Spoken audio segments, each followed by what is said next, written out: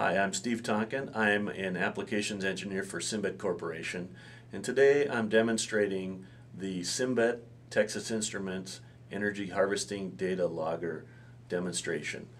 We have here the Texas Instrument 430 Value Line LaunchPad kit, and this is the board that comes inside of it.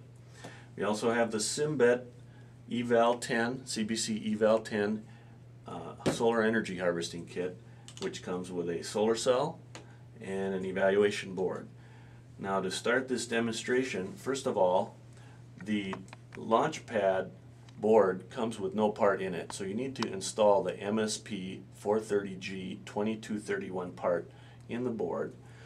Then you can go to the cymbet.com website and you download the application, build it, and using the Texas Instruments development tools, download the application so you have the data logger application built on your LaunchPad.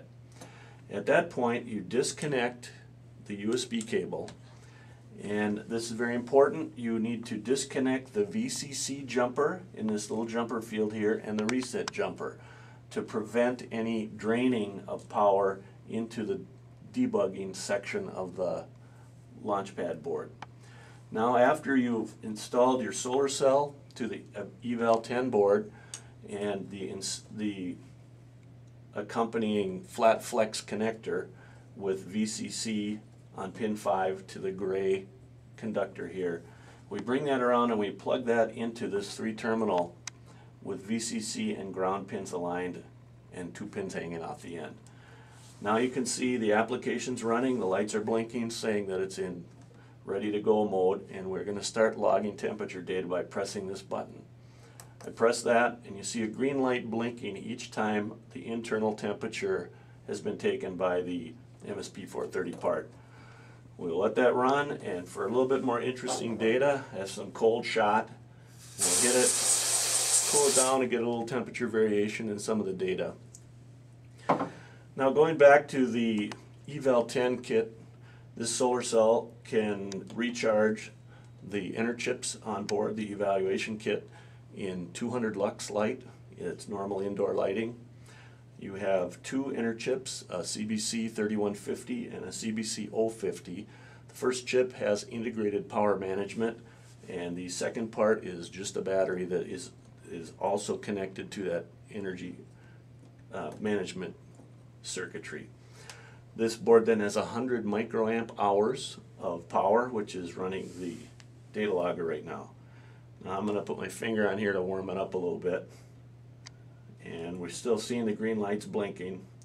It's taking the sample every 2 seconds, and the software is keeping the 430 part asleep almost all the time, except when it wakes up to blink the light, take the temperature data and put it into its flash memory. Now it'll take 32 samples the way the program's built now, and you can see the red light blinking. That means it's full. So now what we'd like to do is read the data out. So we'll disconnect the flat flex cable. We need to reinstall the 2 jumpers that we took out so that the USB connection can work and power can come through the USB connection with this LaunchPad board. I'll now plug in the USB cable. You can see we're getting power now from the computer. And what I'll do is I'll bring up a terminal emulating program. I'm using Terraterm right now. And I will connect it to a serial port. And by selecting COM15, that's the MSP 430 port emulator. At this point, I'll press this button to dump the data out. As you can see, we've got a series of hex bytes coming out that each represent the upper 8 of the 10-bit A to D converter that was logged in the flash memory. You can see a high number is high temperature. We hit it with a cold temperature, it went down and came back up. Now I can push the reset button and bring that data out again. The 2 lights alternately blinking mean it's ready to read out again. We can try that again. It'll repeat the same data. And to clear the data, we reset it, and we'll hold this button down for over 3 seconds. What will happen then, you see the lights blink a few times, it'll read the data out one more time, and if we try to read it out again, you'll just see 2 zeros come out indicating that it's empty and it's ready to do another data logging application. The parts for this are all available online at Mouser, Avnet, and DigiKey.